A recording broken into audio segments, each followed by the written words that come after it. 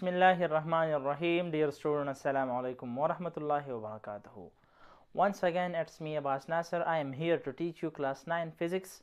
chapter number 3. Today's topic is acceleration and tension in Atwood machine or elevator. خوګو ماشومانو نن چې کوم ټاپک دی هغه ټاپک دی په الیویټر یا په اټوډ ماشین کې اکسلریشن او ټینشن د هغې دپاره موږ ایکویشن راوباسو. پرونی چې کوم لیکچر و په هغې کې تاسو د اټوډ ماشین باره کې او زیات انډرسټینډینګ تاسو کړی چې اټوډ ماشین څه شی دی. موږ په هغې کې د هغې ډیفینیشن داسې کړی چې اټوډ ماشین زموږ سره یو سیسټم اف ماسز دی چې په هغې کې ډفرنټ ماسز ابجکټ چې کوم دی یو آیډیل فولي ته د یو سټرنګ په ذریعه باندې اویزان شوي دغه هول کمبینیشن ته یا دغه ټول چې کوم سیسټم جوړیږي دغه سیسټم ته موږ اټوډ ماشین وایو. اوس راځو بیا دغه اټوډ ماشین او الیویټر چې کوم دی دې ته چې موږ په عام الفاظو کې لیفټ وایو. تاسو لري کله چې په هایټ باندې بلډینګ ځي او تھرډ فورث یا فیفت فلور یا هغې ته سړی خیږي نو زیات تاسو کوم های بلډینګ ځي په هغې کې الیویټرز یا لیفټ لګېدلي. د الیویټر او د اټوډ ماشین د دواړو کوم پرنسپل چې دي د دواړو دپاره چې کوم ایکویشنز راځي د اکسلریشن او د ټینشن هغه زموږ سره سیم دي. نو فرض که موږ به دلته بیا هغه اټوډ ماشین والو. فرض که دا زما سره یو سپورټ دی، دې سپورټ ته دا بیا هوک دی او دې هوک ته یو آیډیل پولي اویزان شوي ده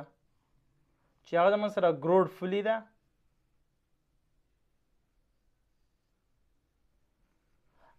د دې ګروډ پولي نه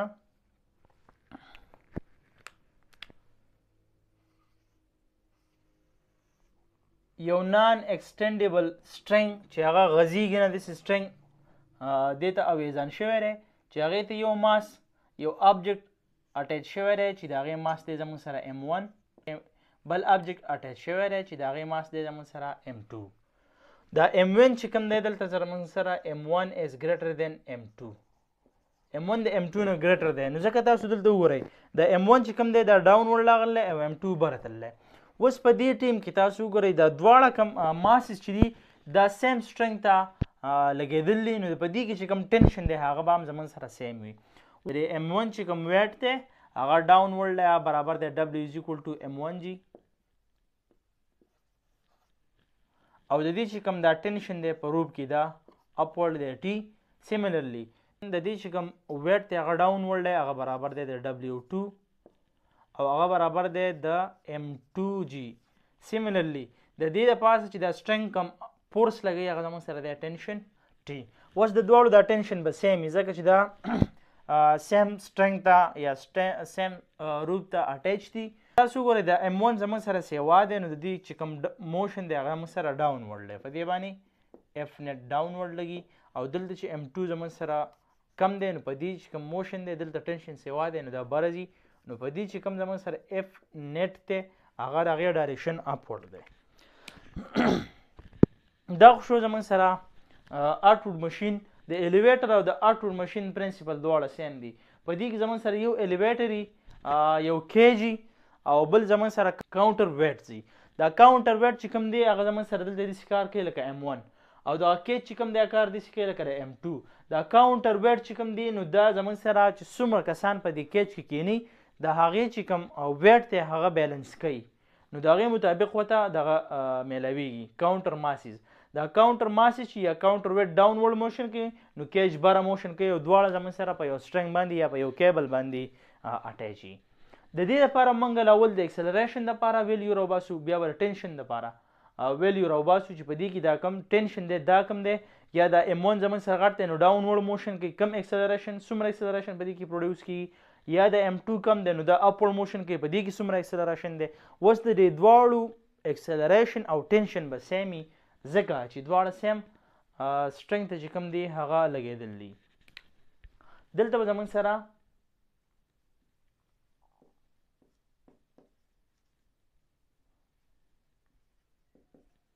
the tension for both masses are same ځکه څه وجه ده؟ because both masses are attached to same string.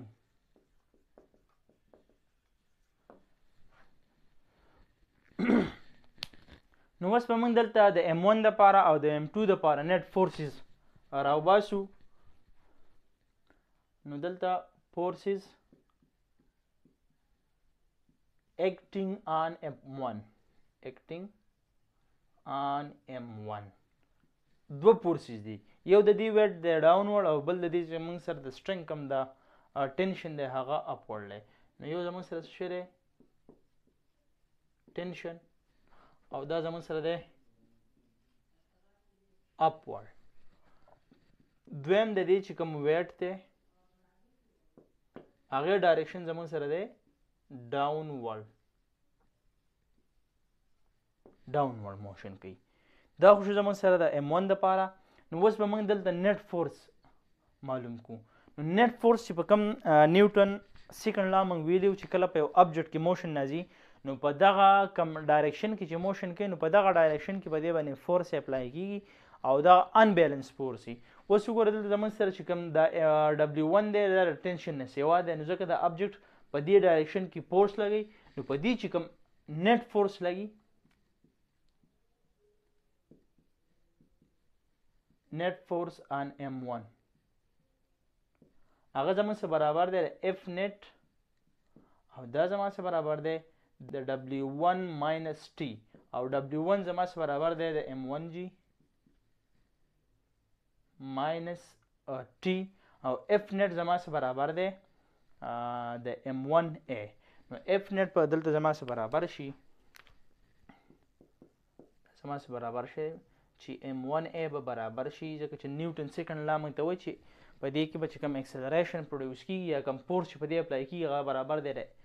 M1A او دا به برابر شي د M1G minus T. اوس ما د M1G نه دا T ځکه منفي کړو چې زموږ سره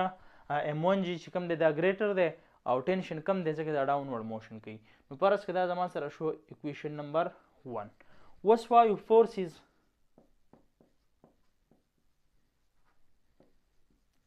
acting on M2 په M2 باندې څو فورسز عمل کوي نو هغه هم زموږ سره دوه دي. یو فورس چې کوم دی هغه زموږ سره ټینشن دی،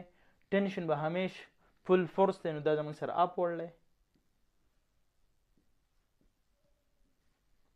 او دویم د دې ویټ دی او هغه دی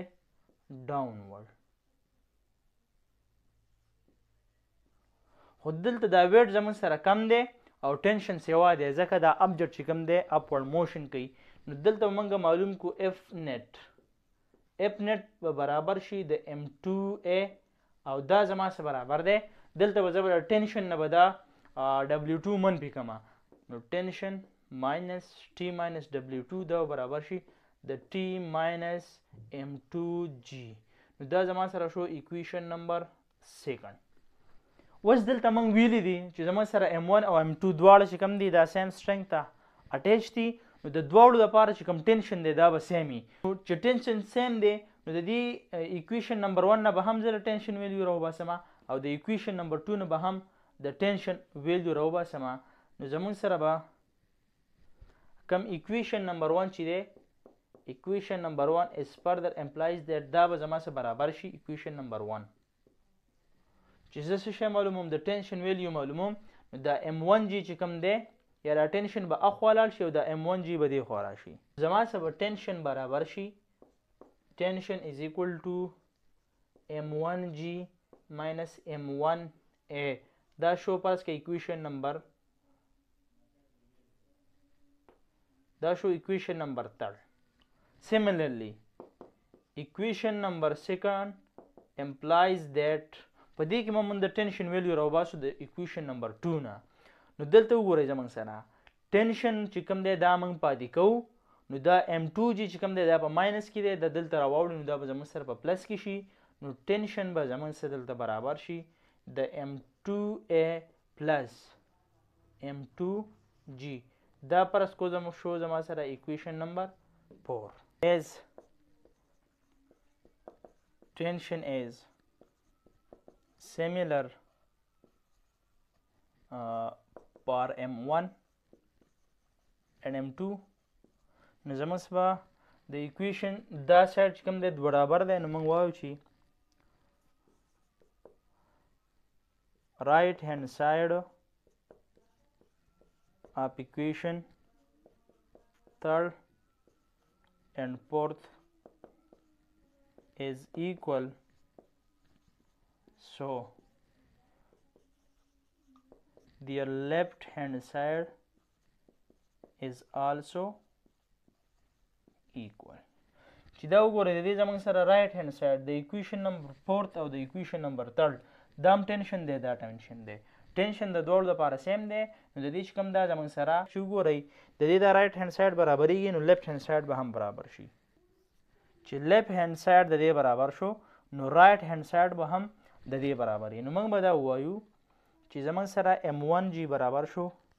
M1G minus M1A is equal to M2A plus M2G M2A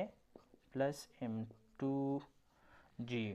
اوس به دا equation موږ ری ارینج کو د equation به موږ داسې ری ارینج کو چې د acceleration والا به acceleration والا ته واړو او دا چې کوم gravitational acceleration والا دی دا به د gravitational acceleration والا ته راواړو نو دا به شي M1G دا چې دی خوا راواړو دا به شي minus M2G is equal to M2A plus M1A د دې نه به G کامن والو چې G تی کامن والی دا برابر شي د M1 minus M2 is equal to د دې نه به A کامن والو نو دا به برابر شي د M2 plus M1 اوس موږ acceleration معلومو نو acceleration به زموږ سره برابر شي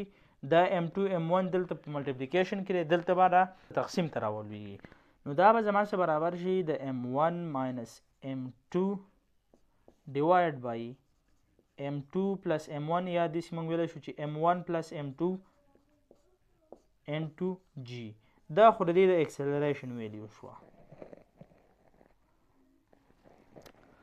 د الیویټر چې کوم acceleration په دې کې په ډاونورډ ډایرکشن کې په دې کې اپورډ چې کوم ډایرکشن کې دې کې acceleration پروډیوس کیږي نو د هغې لپاره موږ دا equation استعمالولی شو فرض کړئ دلته ما نوم ورکړو equation number A اوس به زه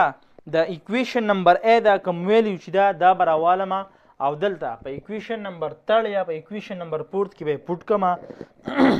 نو equation number 3 زموږ سره برابر دی putting value of the tension value معلومو نو دا acceleration value موږ راوالو دلته به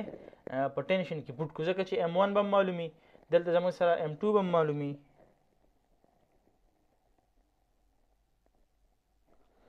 M1 به ستاسو معلومي acceleration د دې نه به معلوم کی او G زموږ سره constant دی نو د acceleration value په دې کې پوټ کول غواړي نو putting value of A from equation A2 in equation 3 we get من با داسې وایو چې tension به برابر شي tension is equal to M1G minus M1 N2 د دې ویلیو پکې پوټ کوم دا به شي M1 minus M2 divided by M1 plus M2 N2G د دې به M1 plus M2 به چې دا جمع کو نو د دې به شي M1 plus M2 به د دې LCM شي چې LCM شي نو دا به شي M1G N2 دلته وګوره M1 plus M2 نشته نو دا به د دې ضرب وخوري نو M1 plus M2 دلته ماینس دی ماینس دا G به دلته د دې ضرب ته راشي نو دا به شي M1G ګورئ دلته M1 plus M2 شته نو دا M1 minus M2 به پاتې شي دا به شي M1 minus M2 اوس به موږ څه چل وکړو اوس په دې M1G له په دې ټوله ویلیو کې ضرب ورکړو او M1G له به هم په دې ټوله ویلیو کې ضرب ورکړو نو چې موږ په دې کې ضرب ورکړو نو ټینشن به زموږ سره برابر شي ټینشن از equal to M1 نو دا به شي M1 دا M1G چې دا M1 سره ضرب وخوري نو دا به شي M1 square G بیا به د M2 سره ضرب وخوري پلس M1 M2G اوس د ماینس نمبر دی ماینس دا m1 g به د m1 څه ضرب وخوري دا به شي ماینس m1 سکویر g او m1 به د m2 څه ضرب وخوري نو ماینس دلته هم دی ماینس دلته هم دی نو دا به شي پلس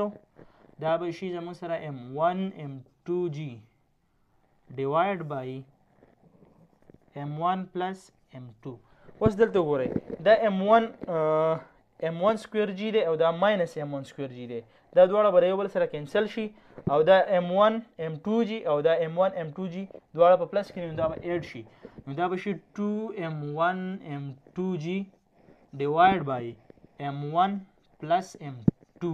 دا زموږ سره د ټینشن ویلیو رااله از ایکوال ټو t اوس دا زموږ سره داسې ویلیو ده چې په دې باندې موږ د ریسټرنګ دا کم کیبل چې موږ په اټوډ ماشین یا په الیویټر کې استعمالو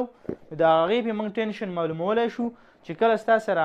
ماسز معلومي m1 داسې معلومي m2 داسې معلومي نو بیا ته د دې دا سټرنګ